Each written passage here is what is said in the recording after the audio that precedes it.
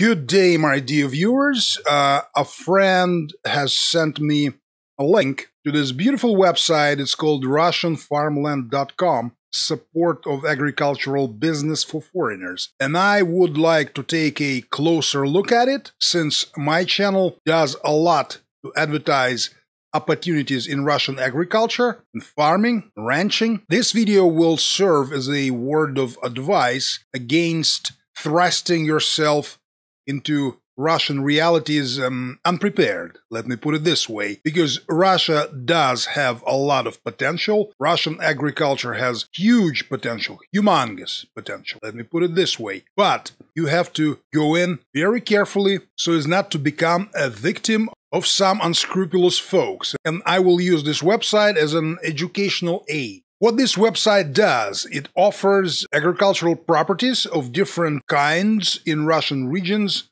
and something that strikes me as a local, as a person who knows Ivanovo region up close, is the price of what they're offering. So they're offering this lot of 4,300 hectares, 10,750 acres for $180 per hectare, or $72 per acre. Now, they're aware that farmland in the West, in Canada, in the States, in the United Kingdom, in Germany, is very expensive. There are a lot of different restrictions and payments to be made to the state to be able to farm.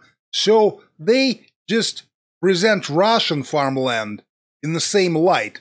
They think that if something of this kind costs $1,000 an acre, for example, I've just taken this number out of the left field completely, a price of $180 would seem to be very cheap. So this whole thing would seem to be a bargain, but it is not a bargain. My dear friends and viewers, it is not, most definitely. And to prove that these are not empty words, I would refer you to my videos from 2019, Boers in Ivanovo. They're still on the channel. You can watch them. I'll just show you a tiny little piece of it, and you will understand why. And here we have a true South African farmer. Here he is, Senor Matthias Wiegelt. Senor. Herr. Herr. Yeah. So we're looking at the village of Savina.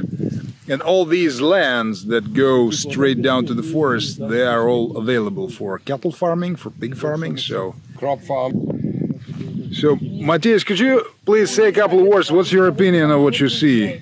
What I'm seeing is a small village on top of a little ridge, and then in the distance you see a lot of open area, space. My big question first of all is, if we get heavy rains, is it going to flood there or not? One will have to look at that, but otherwise it's area to be developed. Right. Looks like it hasn't been used for many years. So there is potential. There should be good, big potential. So. Excellent, excellent, thanks. And please take a guess how much this land was going to cost Matthias to develop. To be completely straight with you, we're still talking with Matthias. He's a good friend, but he hasn't stayed in Russia and he didn't pick up this land in Ivanovo.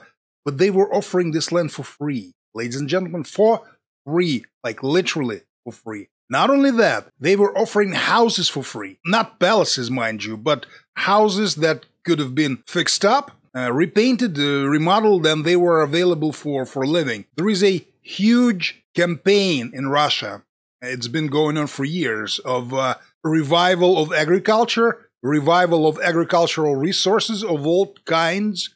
So, first off, as a foreigner, you cannot own agricultural land in Russia. It's against the law. But if you have serious plans to farm, to develop it, you can get either for free or for a nominal amount. There is no reason to buy anything, especially if you just arrived to Russia. Doesn't make any sense whatsoever. So what these people do, they're just trying to take advantage of somewhat gullible. I'm not saying that the Western farmers are stupid or Western investors are stupid. No, of course not. But they are not used to Russian realities, and one of the things that is in abundance in Russia is land, agricultural land, There are tens of millions of hectares ready for development, available for anyone who wants to take up this noble business, this noble occupation, agriculture. It's completely unnecessary to buy something in Russia. Some people say that Russian real estate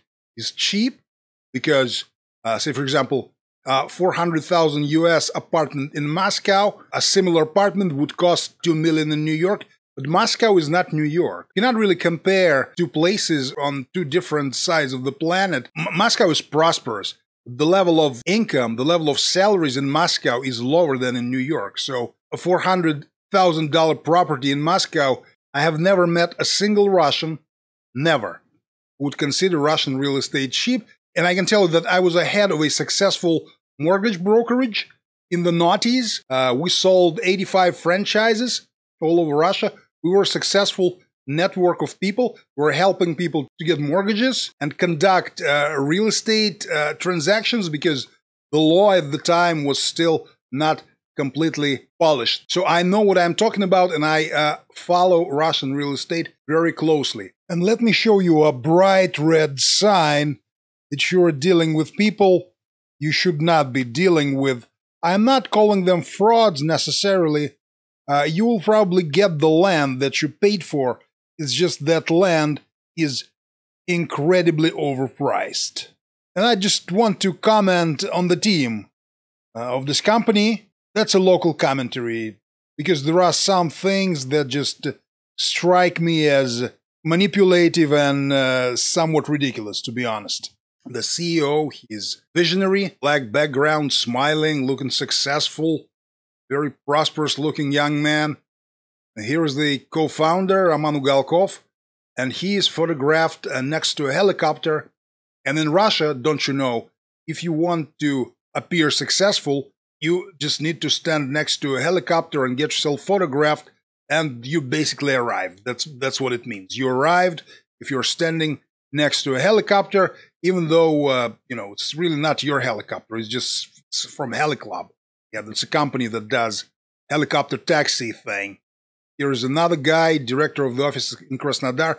Krasnodar is a beautiful place, very rich region, but it's definitely not a place for a foreign farmer to start at.